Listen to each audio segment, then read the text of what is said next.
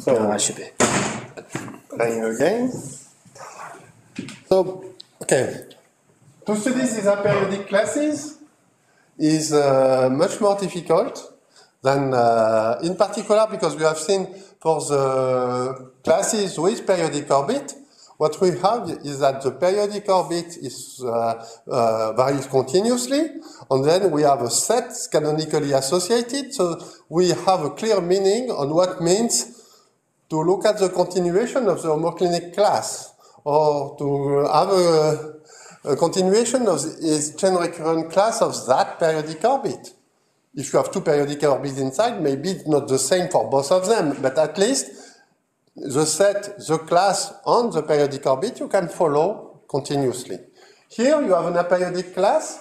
We have no idea if there is any notion of continuation of this aperiodic class. We don't, it can disappear like that, or it can appear the same. So we cannot, looking at one specific aperiodic class, and say, oh yes, let's take some generics and make some moves so that we will understand it better. So that is not a strategy we can do.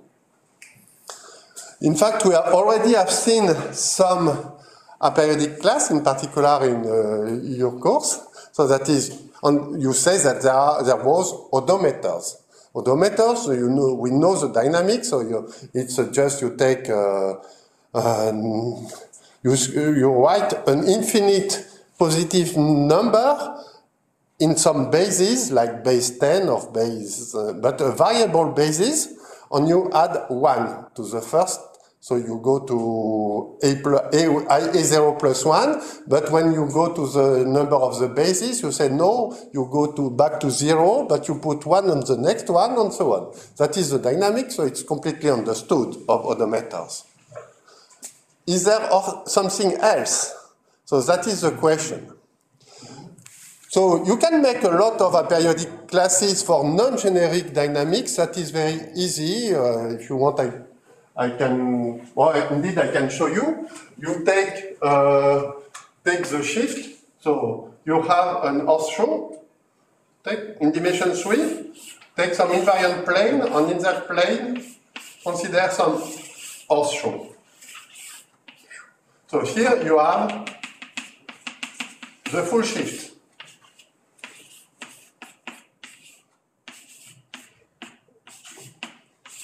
For the full shift, you have plenty of sets with no, which are chain recurrent or minimal or transitive but not minimal, and without any periodic orbit. So you can, here you have plenty of chain recurrent set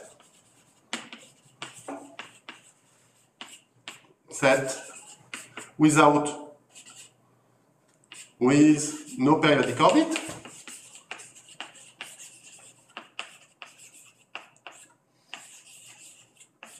But you put that in dimension 3 and you put some saddle node transversally. You make a product by 0, 1 and you put a saddle node dynamics. And now you consider some of this set, lambda, which is some, you choose the dynamics that you want. And out of lambda, you put some positive impulse to the right. And so you destroy all. Here you put some attractor.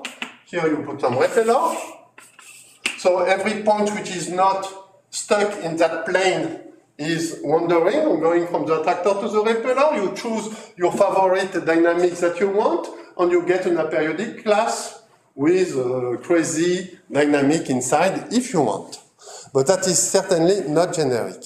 So we are not interested in that. That is a typical example done by a mathematician just for looking that you can make complicated things. That is not so interesting. So we would like to understand if there is possibility to make aperiodic classes more complicated, but not for an artificial dynamic, for something which appears in some natural way. And so that is our result. So theorem. So that is the final theorem. after 4 papers. So there exists a C1 open set of diff and included in diff, so 1 of M3, so that for F C1 generic, so let's put the open set O. If you have F C1 generic in O, this implies that, so first, but that we already have seen, F has uncountably many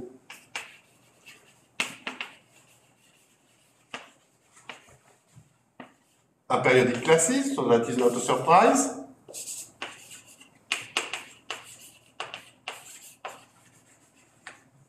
But some of them, so uncountably many of them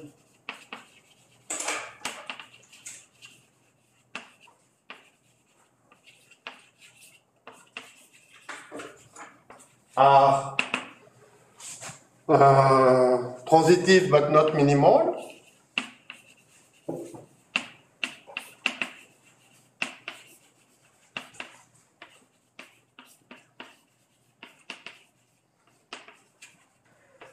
In fact, you can make with uncountably many minimal in the same transitive class. You can have minimal but not uniquely ergodic.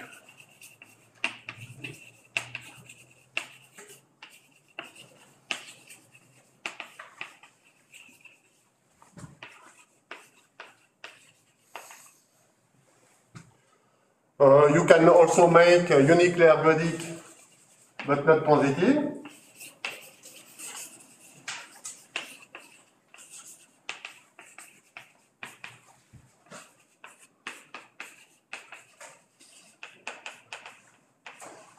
And all of them, all the one we built, all are expansive.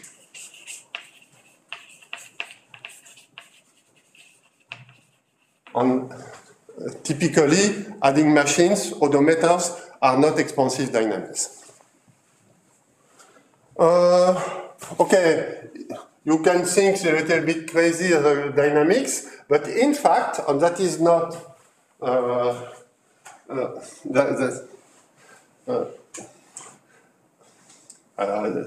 I don't know the name in English. It's due to the fact that you can realize all these properties inside that. If you look at in chain recurrence set in the full shift, you have all these kind of properties as you want. That is not difficult to get. And our construction makes that it's almost like choosing a set like that in the full shift.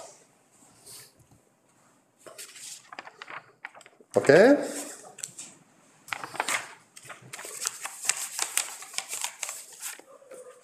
So our proof, so now I will try to give element of the proofs. So the proof uses 3 main notions or tools.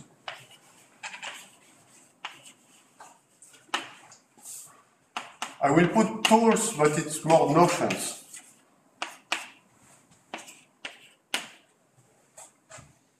So I will try today to define one. The first is the notion of viral property.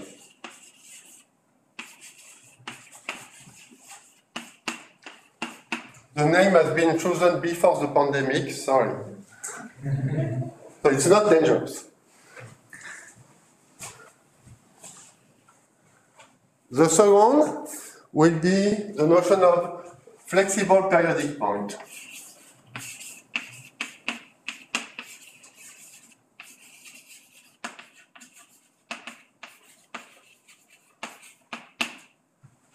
And the third one will be filtrating Markov partition.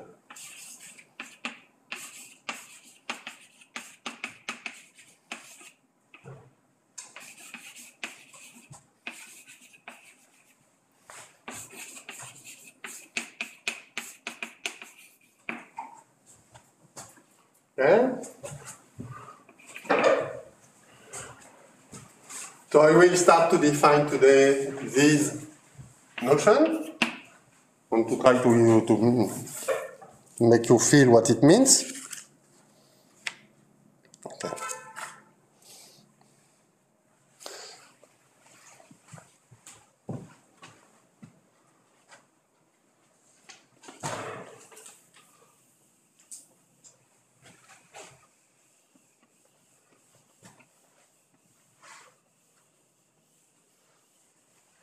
Maybe I will not define it enough precisely, but if you want that it is not a meta-mathematic and mathematic, you need to define very precisely, so because I'm speaking on the properties, that is a property on properties. But indeed, you have to think that a property is nothing else than a set defined by some sequence of symbols. So in fact, it's some set which is viral. But you have to define it very precisely, and I cannot. It takes some time of defining correctly what is a viral property. I will just give the main idea. So the first is that, okay, so it's a property on set varying continuously. So I will always, here I will only define it on, I will have PF, a periodic hyperbolic saddle.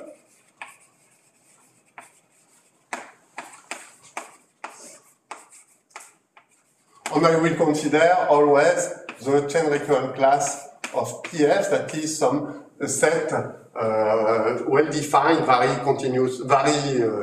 well-defined when F vary. Okay, so now I can define first a property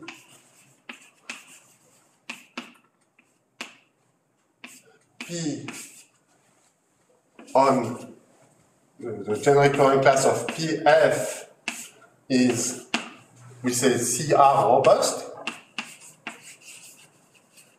if it is an open property, that is, if the set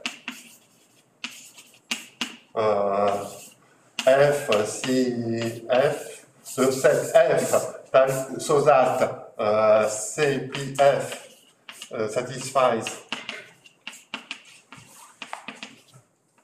P is CR open.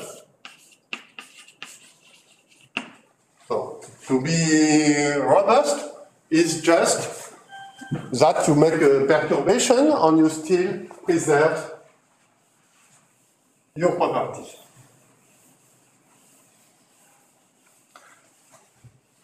Example that we have seen yesterday, you have a diffeomorphism having a robust tangency in the stable or unstable manifold on some hyperbolic set. So to belong the new house, if you look at F on surface, so on PF, so that it belongs so periodic, so that belongs to some hyperbolic set on lambda F as a robust tangency.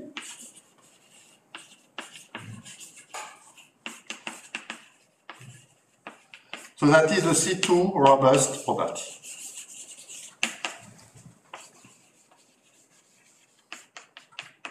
Okay. So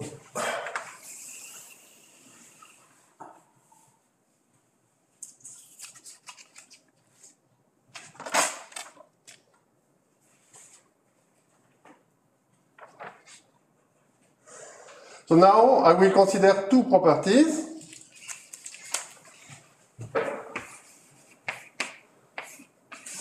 P on Q. Two properties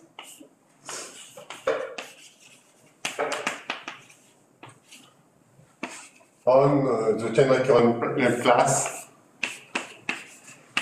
for P periodic, PF periodic saddle.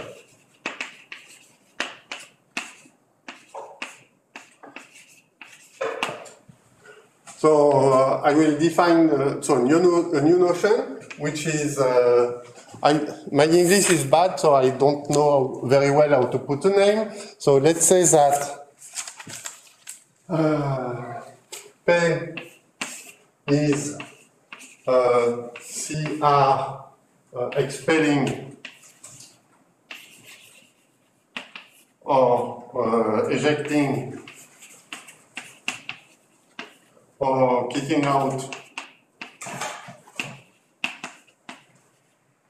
property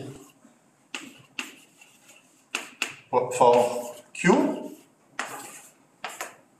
if each time you have, so you assume that you have F on a class C of PF which satisfies P.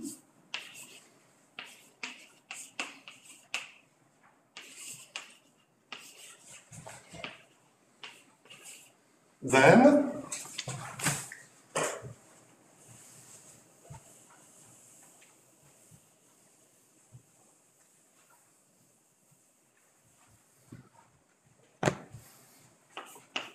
for any neighborhood, so let's say CR neighborhood, so it has been CR, yes. For any CR neighborhood, hello, of F, for any V neighborhood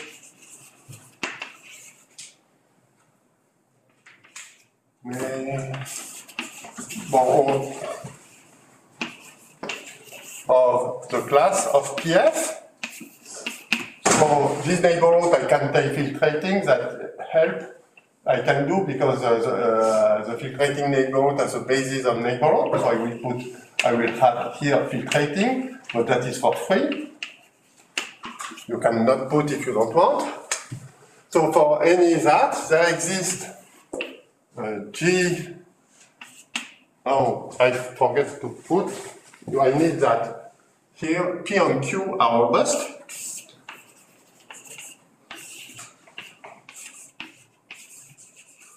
So that is important. That's the first thing that I need. And then there exists a G in that is a very small perturbation on F. It belongs to a small neighborhood of F. So that there exists Q G, hyperbolic point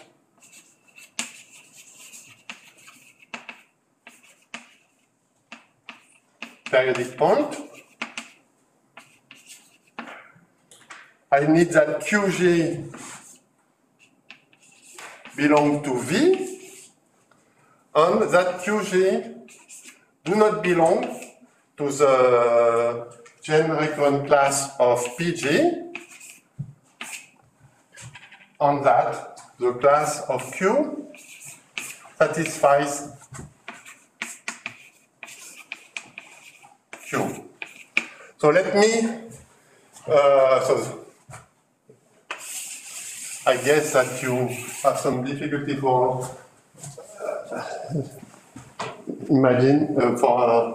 understanding correctly what it means, but it's not so hard.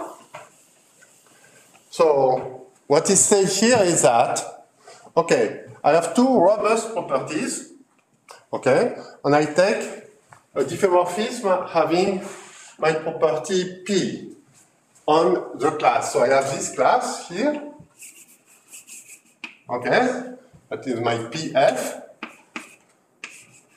and I choose a very small filtrating neighborhood of it, okay, so it has been very, very small. I choose an epsilon perturbation, allow me a very small perturbation, and I will take a new diffeomorphism. So my point here is varying continuously. I have here some PG. But this point, there is another point, QG, which do not belong to the class of this one. But when you have 2 points in different classes, you have a filtration which separates them. So you can have here another filtrating neighborhood which separates these 2 points. On this one, as a class, so this one continues to, this class satisfies P, but this one satisfies Q. As it is robust, the situation will continue sometimes when you make perturbation. It will resist to some perturbation. So we have already seen exactly this situation. Once again, in the Neuhaus domain, if you have your robust tangency,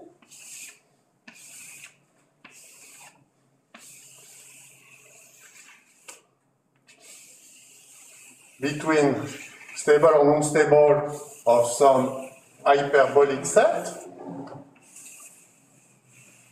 Okay, so that is a robust property for my point here, PF. We know we have tangency, and we know that this tangency allows me to make some open set which will be attracting. So that is for G, not for F. You make a perturbation having an attracting set. On here, you will have a fixed point, attracting fixed point. So that will be Q to create a new sink. And P is to have this robust tangency. What is the consequence of being an expelling or ejecting, or I don't know the correct name in English?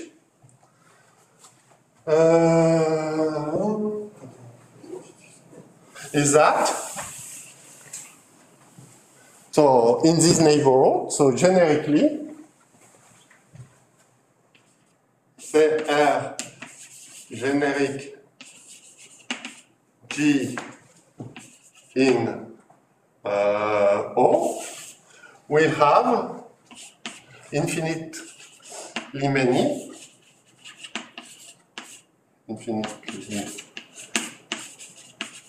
many distinct classes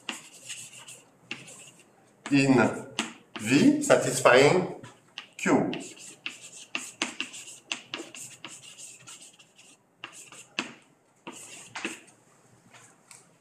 Why is that? Because as the property P is robust, after making the first perturbation, creating the new class which has the property Q, your class still have the property P. So you can make an arbitrarily small perturbation, creating a new class satisfying Q. And you can continue like that. So that is the first Neuhaus phenomena which says that in that situation, generic diffeomorphisms have infinitely many things. But that you can do with anything which is robust. If you have some process from some class with some property to eject the other class with the other property. Okay? And, okay. Let's go to the... That's okay for this notion? Okay?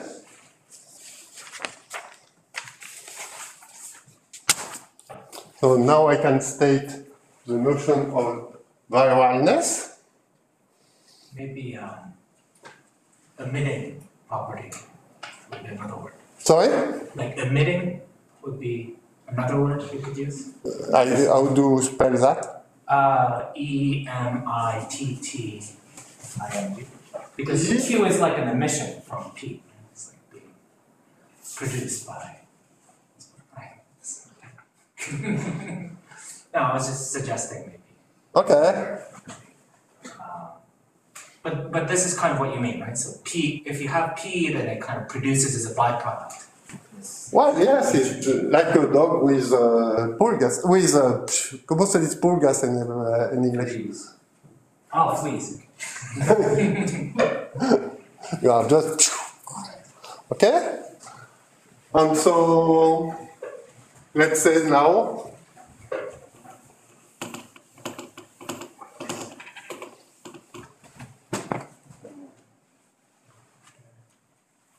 So, definition. The property P is the Varroa property.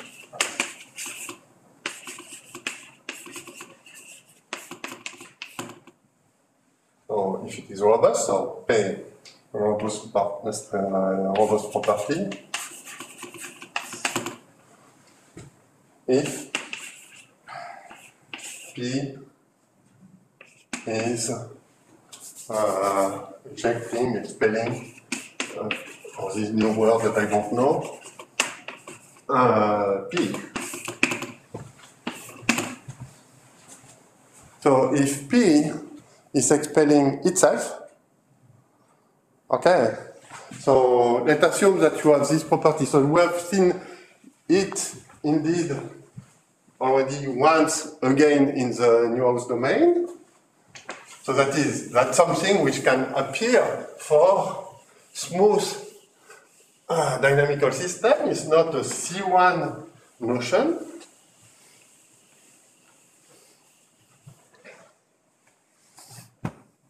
So if you have your class, and you have here your PF, you have a filtrating neighborhood, and by arbitrarily small perturbation, so your PF is changing PG, but with still the property P because it is robust, but you create a new point Q, which is separate from the previous one by a filtrating neighborhood, and this one, its class, satisfies P. So this both class now satisfy P.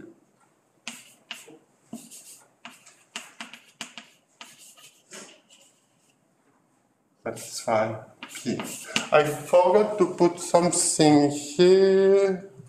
I will say G in O, and I will put G is equal to F out of V. That is easier when we have this notion. Okay.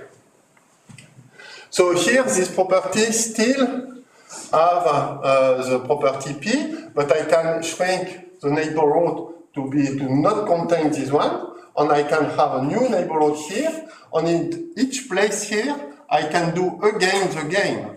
So I can have now a third point. By making the perturbation inside here, I will create a new point, Q1, separated from everybody, and here I will have a Q, let's say that it was P, so let's cause that P0, you have to start with P0, and let here put P1, so I start with 1 point, and now I will have a second generation, so this one I will call it, so let this one P10, I have a second being P11, but starting with 1, I'm able to make 2, so each of these I can put 2 new points, which will be P11 and P12 and yeah, not good. P equals 0, P1, P2. Okay, I need 2, what I put. So that was P, I put P0, P1. Now I put P01,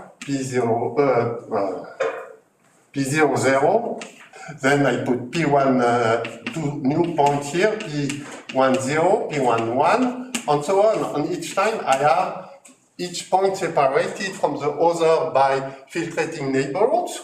And each time I have the property P. And so like that I make open set with a tree of open set.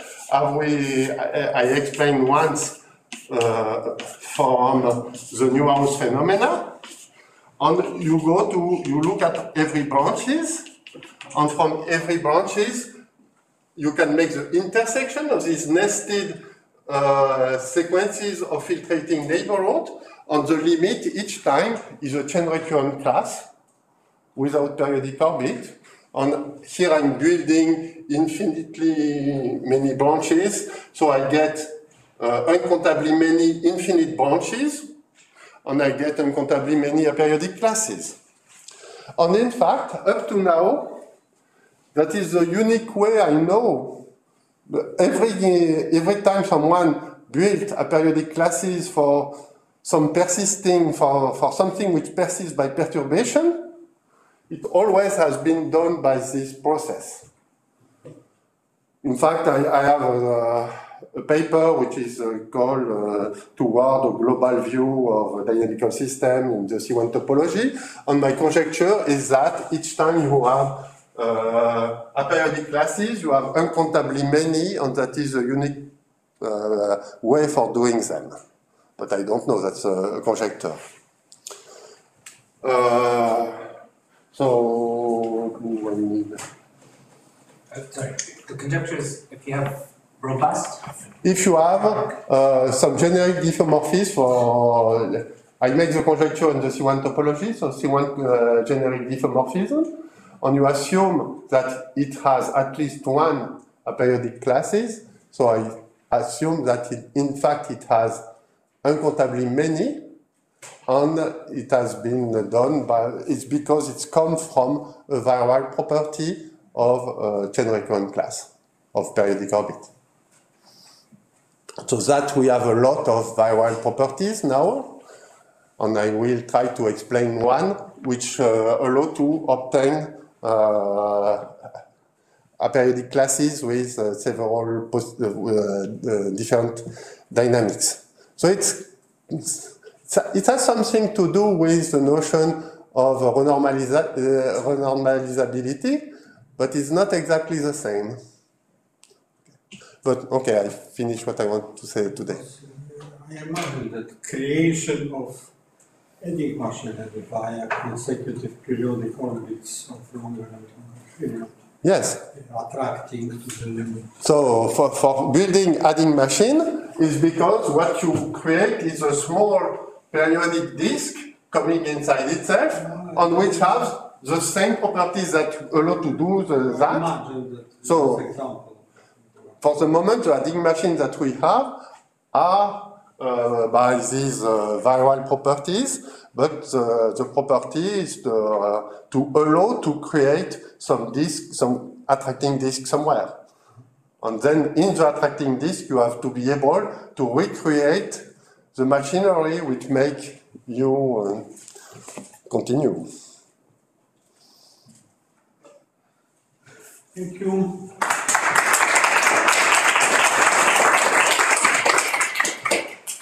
Questions? Questions postponed till tomorrow. Okay. Thank you.